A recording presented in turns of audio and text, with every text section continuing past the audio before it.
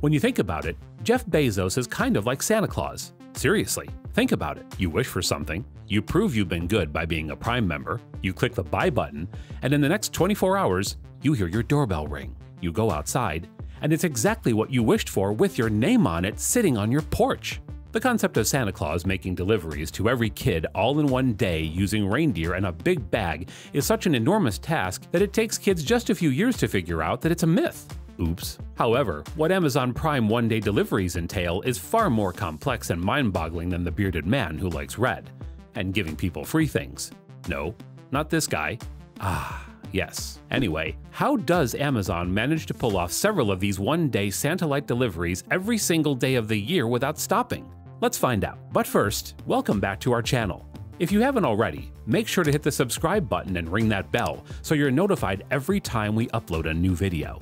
Alright, now, the first thing you should know is that your delivery starts even before you make an order. That's right, even before you complete an order, and even before you click the Add to Cart or Buy button, your order has already started moving. This is why this video will be divided into two big parts: what happens before you click for a package, and what happens after you make your demand. So let's dive into BC, before the click. And there's three main things you have to understand. First is that not all packages are delivered by Amazon. Second is the size of the packages vary.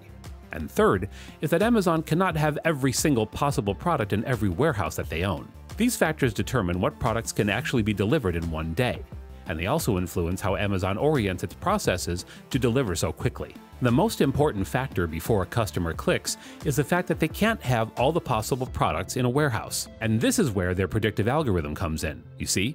Like I said earlier, before you click a button, your delivery has already begun. This is made possible because the company makes use of Amazon Forecast to predict the likely products that are hot in a particular region at a particular time. This process involves the implementation of machine learning on some time series data and other variables to produce accurate forecasts. For instance, as a loose stereotype, on Amazon you could be more likely to find shorts, sunscreen, and apparently socks for tourists in Florida than you'll find in, say, Alaska.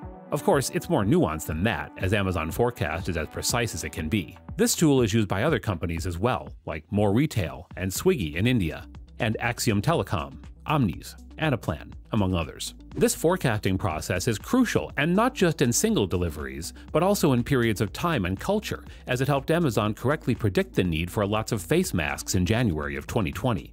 At this point, you begin to wonder if you have free will. Then again, there's no way the algorithm could predict people going crazy for toilet paper in March of the same year. So, yeah.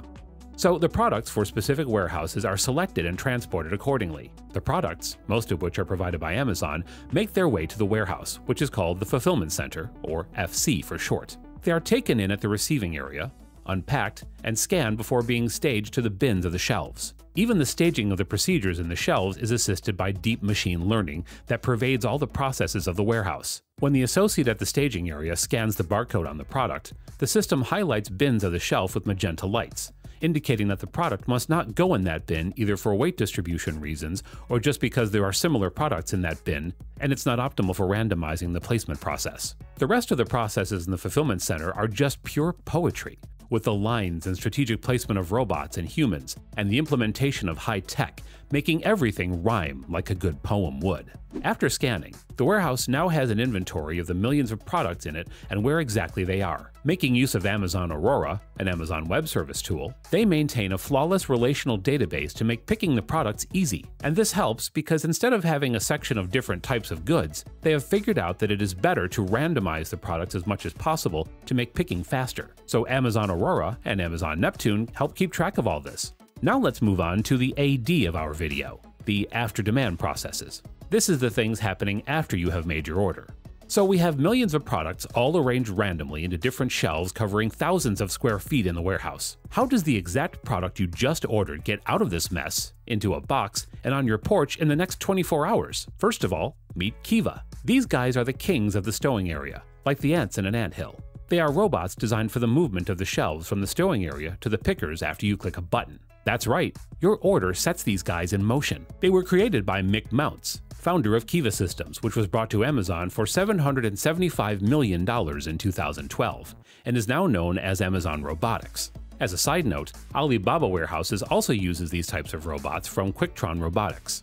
In the Amazon FCs, the floors in the stowing area are marked by barcodes. These barcodes are scanned by the Kivas as they move to help them know where they are and where to go. Also, this network of information helps guide the robots on how to move to avoid traffic and collision. Speed up, slow down, the works. The Pegasus, the latest model, can lift over 1,200 pounds and move at a comfortable walking speed of 3 miles per hour. This has helped increase the holding capacity of the warehouses by 50%, as well as making the retrieval of these products 3 times faster. Overall, this makes the fulfillment cost for products as low as 40% its initial cost. And more importantly, the pickers don't have to walk up to 12 miles per shift in warehouses that are as large as 10 to 20 football fields.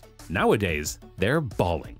And if a product falls off a shelf in the stowing area, the system alerts the control center so that an authorized associate is sent into the area. The associate wears a vest that emits a radio pulse and creates a path so that all the Kivas avoid that route until the associate has found the product, picks it up, and leaves the stowing area. What's more, the robots also use machine learning so that when a product seems to be hot and people keep ordering, they stay closer to the areas that the system has identified more of those products to be present. The robots charge themselves when low and know how to orient the shelves for the picking to be easy for the associate. It's very organized and routine so that the workers are ironically like robots themselves. But it's beautiful to watch, if you're not the one doing it.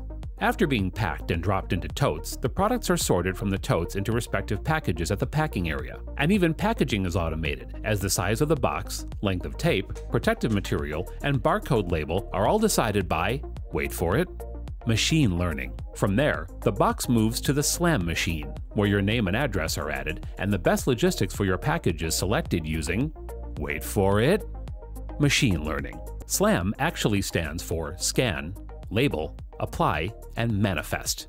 The package is sent to a sortation center where it's picked up for last-mile delivery. The Amazon trucks and Amazon Flex drivers are guided to your house using HERE maps and navigation systems instead of Google Maps or Apple Maps. Ha! Thank God for that. Sometimes, deliveries can be tedious for the drivers, and there have been complaints every now and then. In fact, some of you in the comments will also probably say similar things. Apparently, despite all the deep learning, Amazon cannot predict what's needed by their workers. To be honest, it's quite difficult to run the human side of anything perfectly. Because the fact is, when you make a one-day order, Amazon is committed to fulfilling that order. So you're not exactly innocent. However, there are plans for introducing technology that will give this a more humane feel, ironically, by eliminating the humans. Exactly what robots have always been feared for.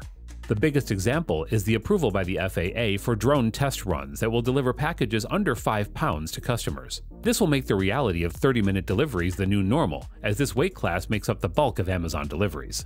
Who knows? Maybe in the future, kids will think that the Amazon rainforest was named after the company. This level of clout is only possible because Amazon utilizes the wealth of resources from its other sectors like Amazon Web Services, its robotics, and its logistics to slowly beat its commerce competitors like Walmart, Best Buy, and Target. From the little online website for purchasing books, Amazon has become one of the all-time best sellers of products in the world, not just New York. And their complex delivery system is just one example of proper implementation of 21st century tech and innovation to provide the best possible services to people. Do you think they'll edge out the likes of Walmart as the undisputed online retailer? Or do you think that is far-fetched? What do you think of the delivery drones? And also, what do you want for Christmas this year? Let us know in the comments below. Mr. Bezos reads them. And if you enjoyed this video, make sure to give it a like. And check out more awesome ones in the Simply Tech channel. Thanks for watching, and we'll see you next time.